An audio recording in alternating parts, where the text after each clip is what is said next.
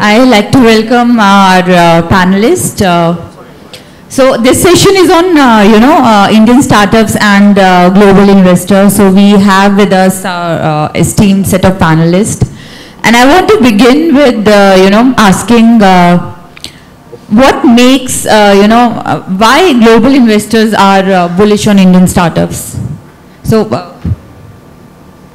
yeah. So I think if you look at, the world is looking at India today, and I think there's a lot of talk around that. But if you look at it technically, right, India's GDP growth rate over the last 3 quarters, right, from Q1 to Q3 FY24 has been averaging around 8%, right. This quarter will be around a little over 7% from a growth rate perspective, right.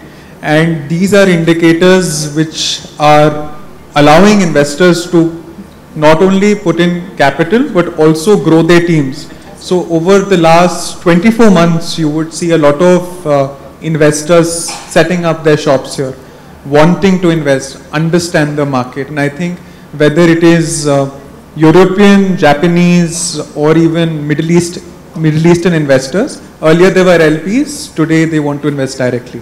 So I think earlier it was the flavor of this season. Now they realize for you to invest in a market like India, you have to Indianize the way you invest, is what I would say.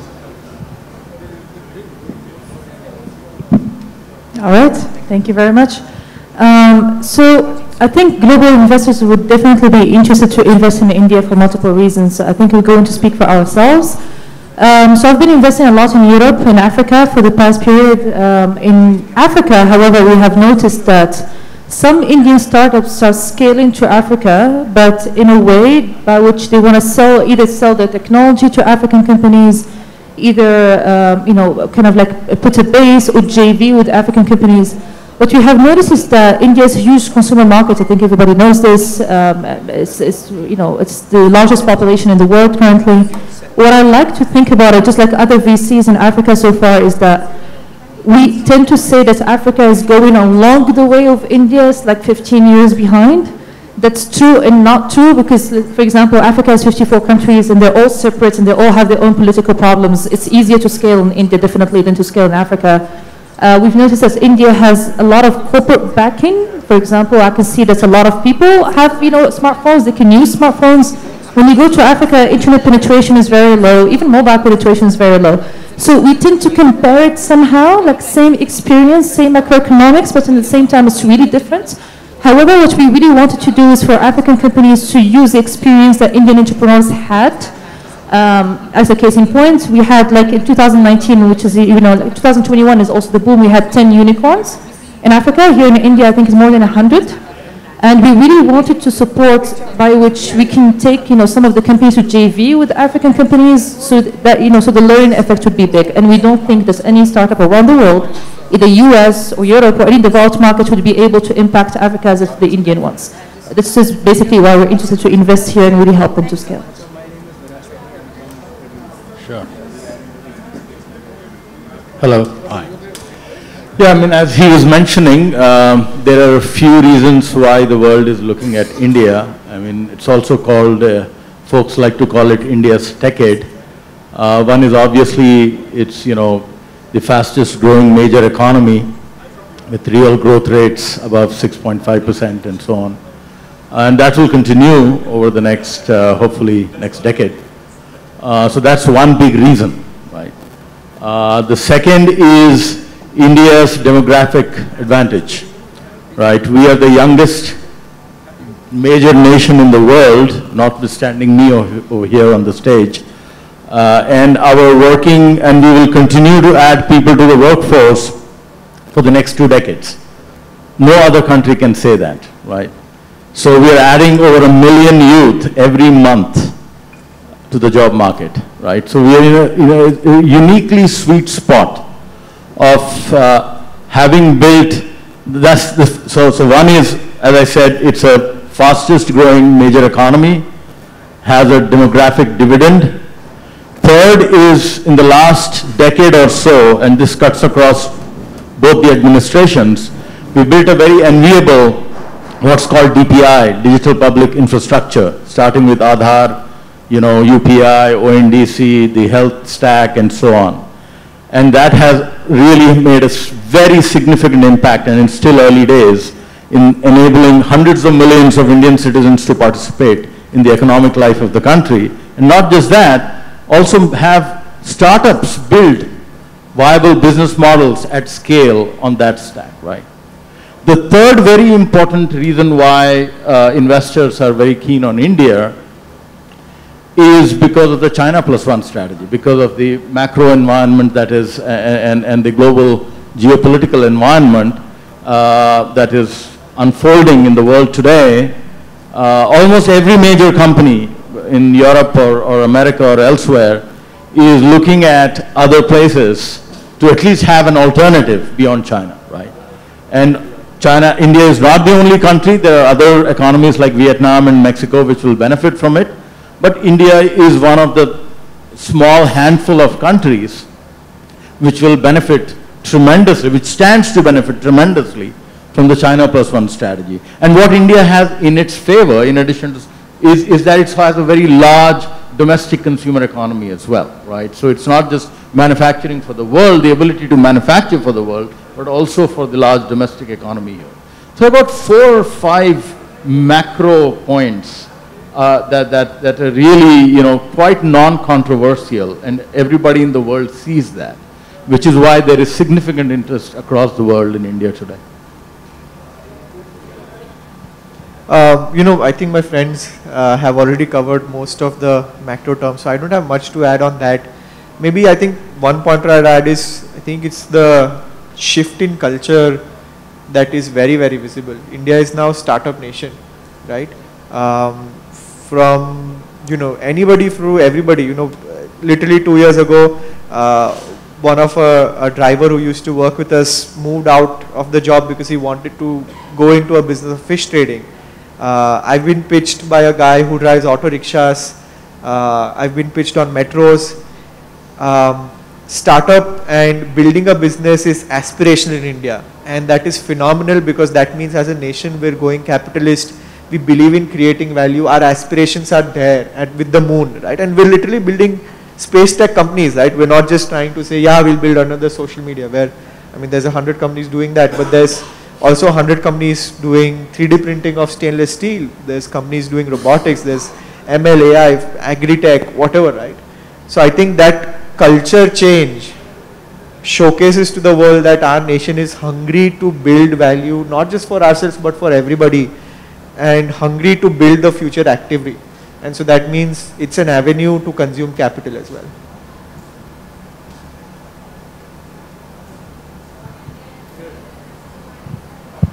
So we know like global investors are bullish, and for the reasons like you guys mentioned, but I want to ask you, you know, can Indian startups scale abroad, you know, to the global markets?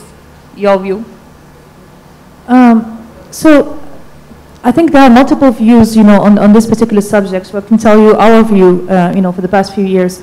So we have been, you know, in order for us to study how would, for example, African markets or Middle Eastern markets, how would there be more unicorns about, you know, like up and coming, we wanted to check the cases for other emerging markets. So we checked Latin America, we also checked South Asia, we checked India particularly on its own. And what we really noticed is that India kind of went through multiple economic cycles, just like anywhere in the world, but we do believe that India was able to kind of overcome each economic cycle in a special way, by which we think that as an emerging like a continent, let's say Africa on its own, we do still believe that Indian startups would be able to scale much easier than, for example, Latin American companies or even European, we're not talking to the developed world, you know, than other regions. In this case, we also have this assumption that is also, you know, to be confirmed with our colleagues here, is that the door to Africa in this case is the Middle East. And we think that establishing a way, I've already seen a lot of Indian startups having a headquarters in the UAE.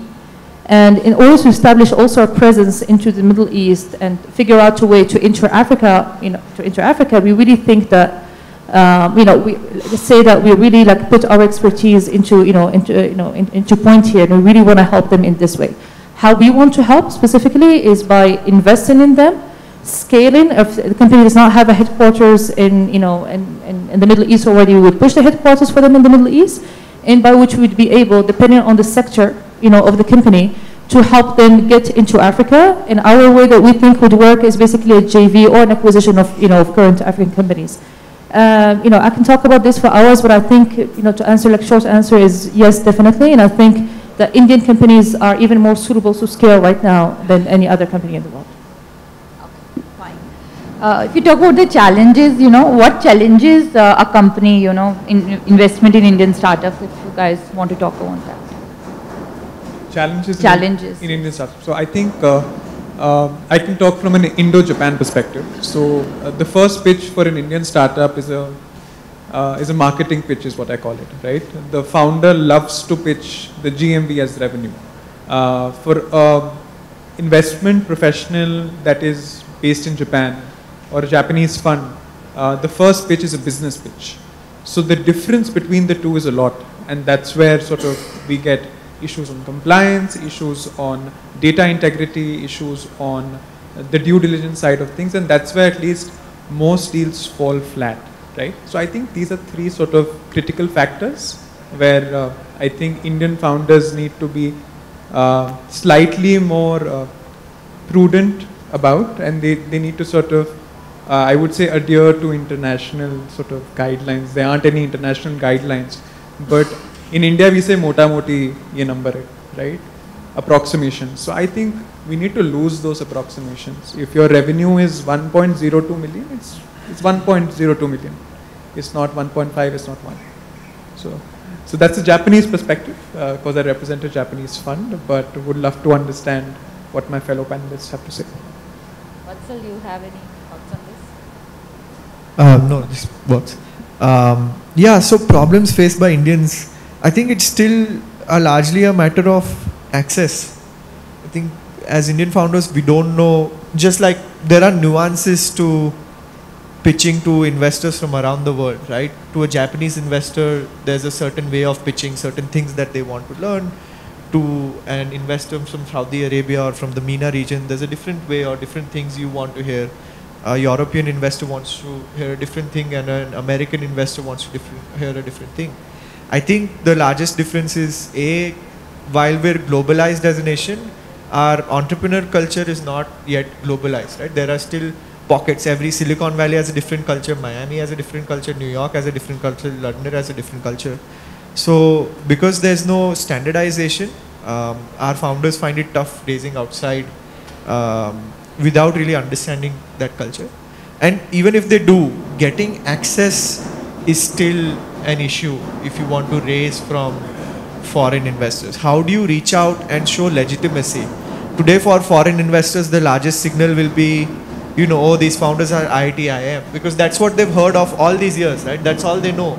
Okay, the smartest Indians are IIT IIM. So even if you're a non-IIT founder, you're not going to be able to signal to an American investor, listen, I'm the shit, right? I have something. Because they're looking for signals and they don't know how to evaluate you as well. So I think it will take some time as our ecosystem matures and globally investors learn a lot more about Indian entrepreneurs, about how value is created here and our culture. And there's some more homogenization of culture across ecosystems. We'll definitely see a lot more global capital following in to the country, not just at the later stages, but at the earlier stages too. You want to add? I think all these points are very relevant, but I wouldn't be too worried because we have come a long way in the last 10 years.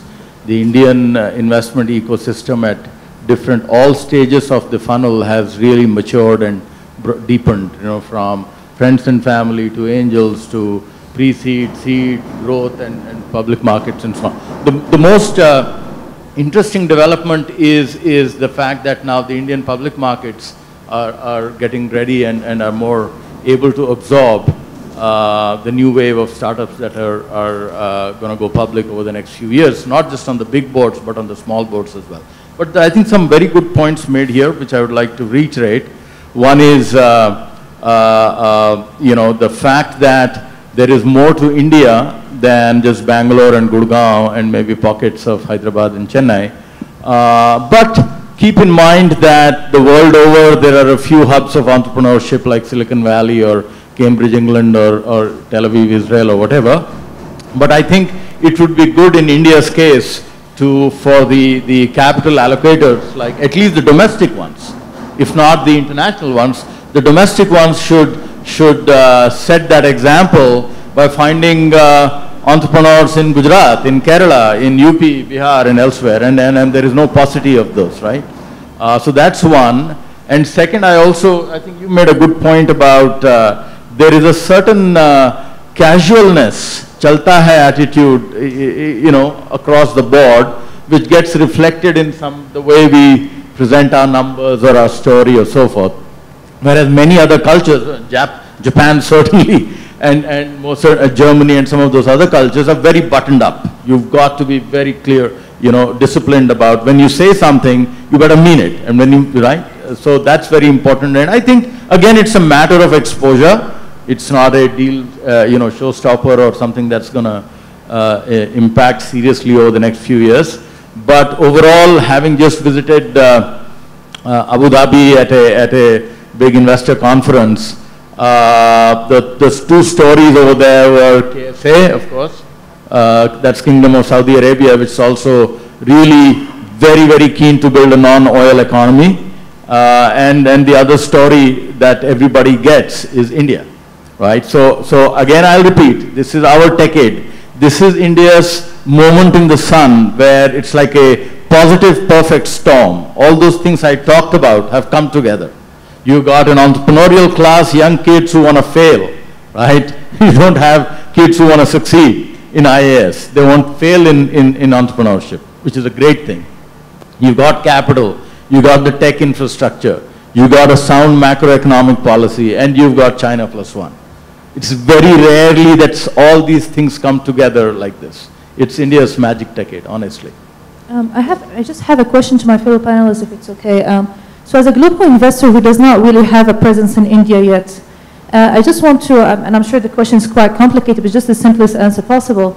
Would we expect, if we invest in India, to really kind of invest in a bubble of a startup that would be kind of working in India alone and not being able to scale somewhere else? Like, are we too optimistic to say that we can pick a startup from India and scale it somewhere? Or is India market big enough to really make a unicorn? I'm sure it is and has been already. So my view is, as you said, look, if you can build a business in India, you can build a business anywhere. One of the most value-conscious set of customers, whether they're enterprise customers or consumers, right? And many folks have found that to their peril. And so the ability to build a sustainable business with sound unit economics and real sustainable profitability, if you can do that in India, you can take it across. In fact, Pierre Omidyar of eBay and Omidyar Network used to say, India is the innovation lab of the South, of the global South. And so we have a company in our portfolio, to your answer. So you can build a very large company in India too, just in India, right, and have very good outcomes. But if you build a company here that has applicability across these markets, then you can easily take them there. We have a company in our portfolio called Better Place.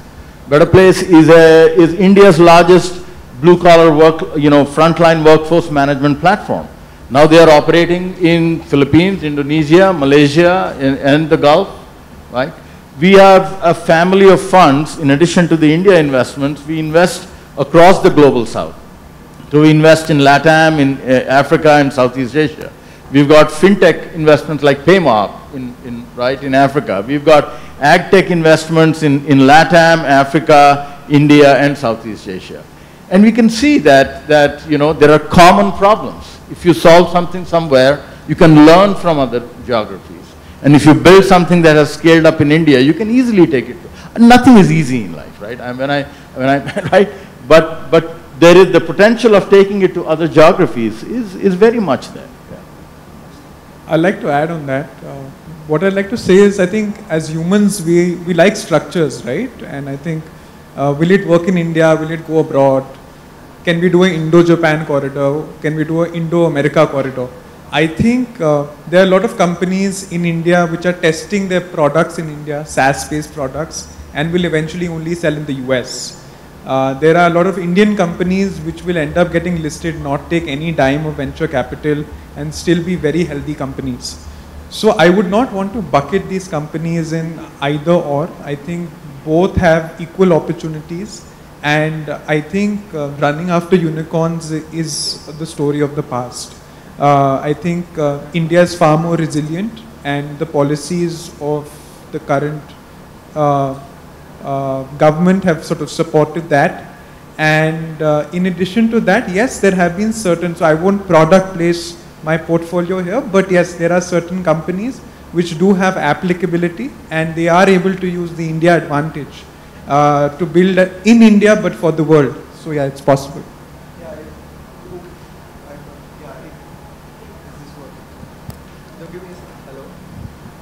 Hello. Yeah. Uber's CEO Dara Khosrowshahi said recently, right, that India is the toughest market. But we pay a premium. Yeah. Yeah. So it was cancelled. We pay a premium. They tested the product here. So really? I don't agree to what he said. I mean, but what I'm saying is, I think it was taken out of context, but what he was saying was, because we've been able to cut India, we are confident we can do it anywhere in the world, right? That I agree. If you can build in India, if you can service an Indian customer and still make money here, you can build in any other market. Absolutely, because the economics are so tight here, your numbers just work anywhere else. But having said that, I think one thing I would say to global investors is to get an understanding of return profiles, because return profiles in India are different from global return profiles. We see a lot of foreign funds coming in India and doing because they thought, oh, this is an IIT kid, is shooting for the moon. We're going to write a $3 million check at a 20 mil post, or a 4 million check at a 20 mil post at a pre-seed stage. Because that's standard in the US, that happens, right? But then your outcome, even 1,000 crore outcome, a revenue outcome in India is a very good outcome, which would lead them to a, 3,000, 4,000, 5,000 crore revenue valuation. But then that's not going to move mountains for you in your fund, right?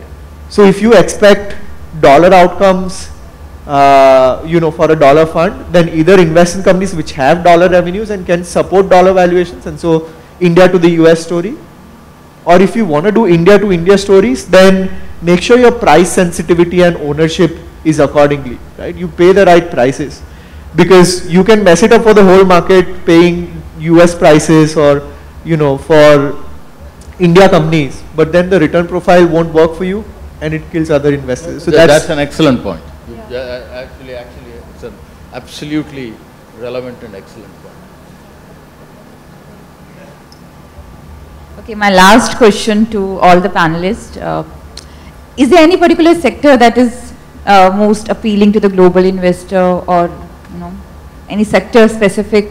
See, the way we look at the India market, and I think even sophisticated global investors also sort of look at it similar.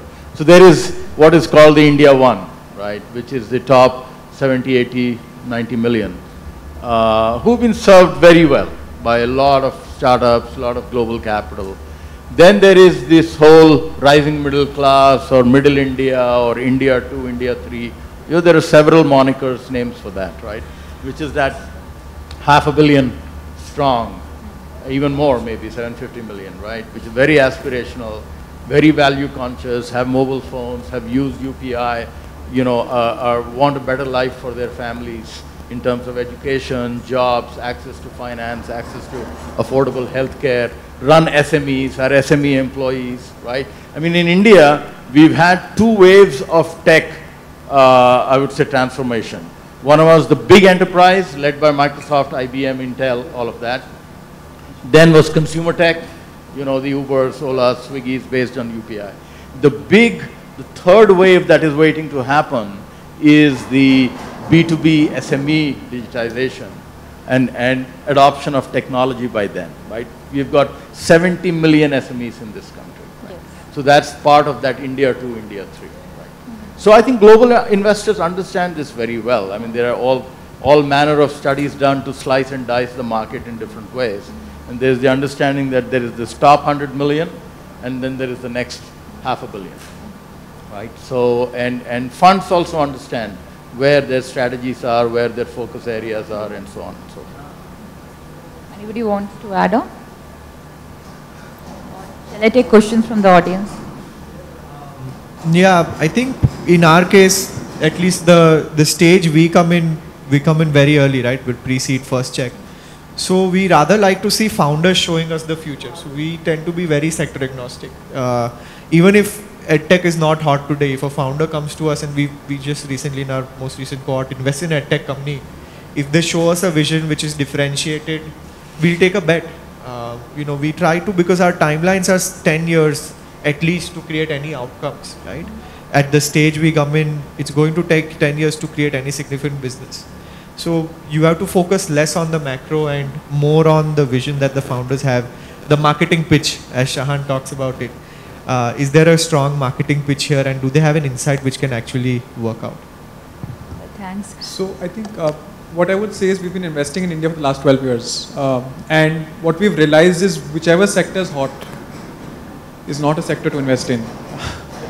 I think cycles have sort of taught us that. And investors who are cognizant of capital and IRR and DPI would sort of stick to that. And what I would say here is that while we do know of funds who are sort of sector specific, but they then do have the liberty and the capital base to support that. For funds like ours, which are sort of sector agnostic, we tend to stay away from certain sectors which we do not really understand really well, and then focus our strengths on sectors where we feel we can add value, both from a sector perspective and also from a long-term perspective. So just speaking on our behalf, I would say our strengths lie in taking company to IPO. We've done that. We had 2 IPOs in the last year. There were one on NASDAQ, one on Tokyo Stock Exchange. And I think each investor has its own strength. And I think the founders need to sieve through which investor works well for them. So yeah, I think that would be my lay of the land in terms of what sectors we might be keen on. Thank you. I would like, if anybody has a question for our panelist. Okay. Hi, Tia from Australia. My question is, what influence do you think that global investors are having on Indian investors? Is there anything that is shifting in terms of the perspective? I understand that there's a very Indian way of doing things within India, but my question is, how is the influence happening the other way? Thank you for your question, but I would say that even as global investors, I think we're learning from Indian investors, because if you have to raise capital in India for your fund, the return expectation from LPs is very different. And I think Indians are very adept at sort of multiplying capital through multiple asset classes. So just because you're a global investment firm in India gives you no advantage. Other than the fact that you can sort of open a few markets. So talking about Australia, if there's an Indo-Australia sort of partnership that we have on a bilateral sort of, and that can sort of extend on the VC side of things, that might work out for maybe an Australian venture capital firm. I have very limited exposure to Australia, so I would sort of refrain from sort of talking more beyond this point. I hope it answers your question. Yeah, I can add a little bit on that maybe. I think definitely what's changed is founder friendliness. Global capital, so I mean, think about it this way, right? In 2012, when the Redbus was one of the first high profile exits that happened. It was a $150 million outcome or exit. It was a big deal in the ecosystem. We were like, wow, a $150 million exit? Oh my God. But with global capital coming in, seeing larger markets, seeing how value investors think about larger opportunities, our expectations of return profiles have changed. Like exactly 10 years ago, we had 4 unicorns. Today we have 104, right? If 10 years ago you'd ask anybody, can you expect $1 billion outcome in India? You wouldn't have said yes. But because global capital has come in, it's shown confidence in the economy, and it's enabled Indian entrepreneurs to go global as well, right? we've realized that larger outcomes are possible. Today we have maybe 10 to 15 decacons in India, right? So the question is, most funds today will be planning for $1 billion outcome. But now can funds plan and envision saying 10 years down, we can have more $10 billion outcomes in India? Yes. So that mindset has changed. Our worldview has grown and it's a lot more founder friendly. Earlier, investors used to take early stages 25-30% ownership in the first round itself, right? Today, the standard tends to be 15 to 20%. Founder term sheets are a lot easier and faster. India now has a safe note. We created it, I'll humble brag, but India has a version of the safe note which did not exist earlier. So yeah, we've learned a lot from global investors for sure in thinking larger, in thinking about larger outcomes, and in making it the process a lot more founder friendly. I would like to add a note of caution though to all of that. All that is true. However, we've also seen that there has been a bit of excess over the last few years, and many of those unicorns are struggling to stay unicorns. So over at least the next few years, we expect that profitability will be valued over growth at all costs, which means that valuations will be saner and closer to earth than reach unsustainable stratospheric levels. But still, that doesn't mean that you can't have very good outcomes, which goes to your earlier point about entry price, about expectations of outcomes based on whether the revenues are dollar revenues or INR revenues or whatever, right? So yes, it's a very attractive market where you can build good businesses, but hopefully over the next few years, the excesses of the last 2021, 19, 20, 21 will work their way out of the system, and we'll have healthier companies with better unit economics and not chasing growth at all costs. That's very important for a healthy ecosystem. Thank you so much. With that, we will be taking the last question for this afternoon. Please go ahead. Mic check. Hi, this is Paritosh, and thank you so much for such a thought-provoking discussion. My question is very fundamental. We observe that a lot of startup founders these days enter the market with an exit in mind, and their chief goal is to just get an exit and get the money and exit the market and be financially stable. So one, how do you look at this trend? Do you what is your interpretation of this trend? And if so, if there is a founder who wants to enter the field and look for an exit, what is it that he or she needs to keep in mind to make a venture which basically fulfills his dream or his vision? I personally would stay away from someone who wants to enter just to get an exit. Obviously, getting an exit is very important for everybody in this, right? But at least because we are early stage investors, seed and pre-series, we look for guys who are passionate about some problem that they want to solve, okay, and build a large, have a good, good vision of what the future can be. Of course, backed by a solid business model, some IP, and the ability to execute and so on and so forth. But anyone who comes in and you hear in the body language and other things that, hey, I'm here to get rich quick or relatively quick, right? Then you should probably go, go to Wall Street and join some large bank and so on and so forth. I'm not one of them, just. But I'm saying you as in whoever the founder is, right? Want the resilience, because every company will go through a rough patch.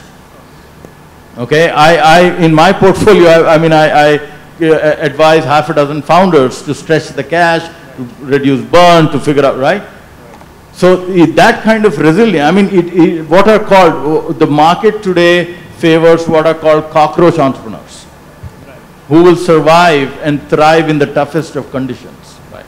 Now somebody who comes in with the dollar symbols in his eyes or her eyes saying that, hey, I need to get a $50 million outcome for myself and that's why I'm building this, will run at the first sign of trouble.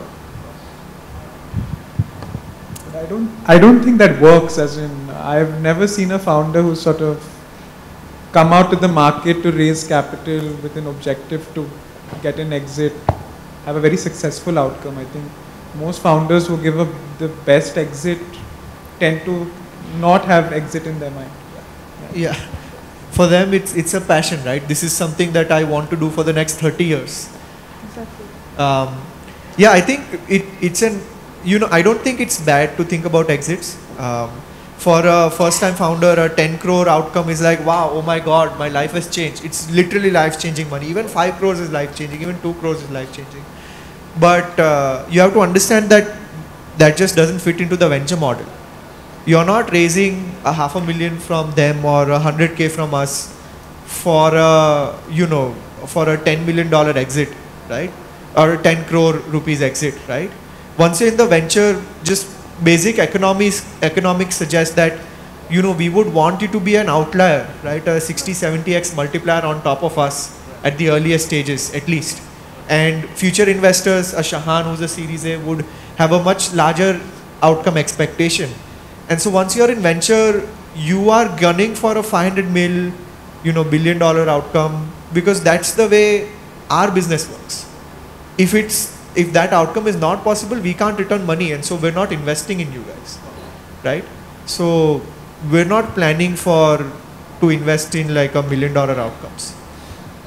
Thank you so much. But this is just the discussion that goes around, and so I thought I'll get your perspective. Thank you so much for your answer.